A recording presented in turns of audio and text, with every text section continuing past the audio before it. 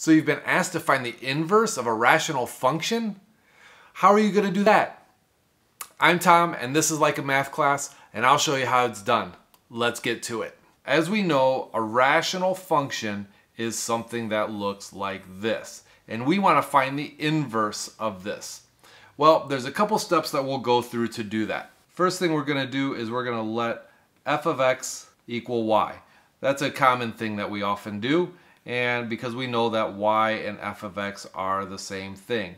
The only reason we do this is because it's going to make our finding the inverse a little bit easier. Next, we're going to swap our x and y's. So we're going to make this x, and we're going to have y plus 6 over y minus 2. And now we're going to isolate our y. This is probably why you got stuck and why you're sitting with me right now. What we're going to do though is we're going to do kind of a counterintuitive step, and we're going to move this piece over to this side of the equation. So we're going to have x times y minus 2 equals y plus 6. And now here's yet another slightly counterintuitive step, but we're going to expand this piece. Typically we don't want to make things more complicated, but this actually allows us to get our y's together.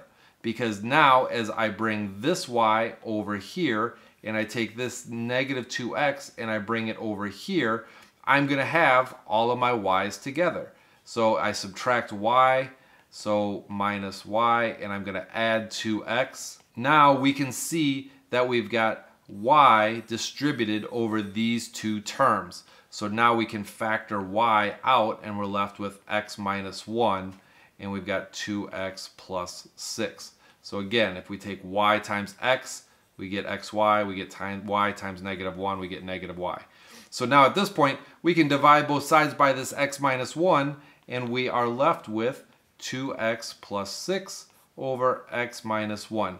You're probably thinking to yourself, how do I know that this is the inverse? Well, let's do a couple quick checks. Let's take a look and see what are our horizontal and vertical asymptotes for this function. Well, if you recall from our previous videos, the vertical asymptote is where the function does not exist. And so that's going to be when x is equal to positive 2.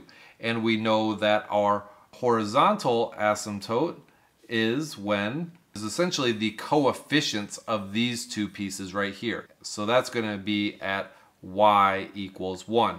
Now we know when we find the inverse of functions, we're basically swapping our x and y's, just like we did right here. This is part of the big idea of finding an inverse. So now all the x values for this function are the y values for this function, and all the y values for this function are the x values for this one.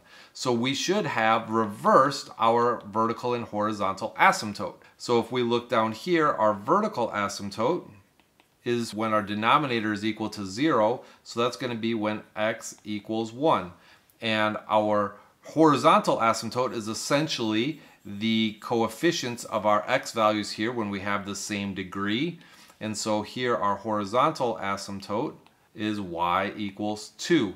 Hey, look at that. These two things have been reversed. Now, one other thing you could do is you could drop in an x value into your original function and see if the inverse function produces the reversed values as well. Let's do that just to do a quick check to see that it's not just the asymptotes that have flipped. So I want to think about what x value is going to give me a nice clean y value, because I don't want to make a lot of work for myself. So if I put x is 3, that's going to give me 1 in the denominator. That will be nice and easy. So if I say what is f of 3 for this original function, then it's going to be 3 plus 6 over 3 minus 2, which is going to be 9 over 1, or 9. So I'm going to have a coordinate of 3, 9.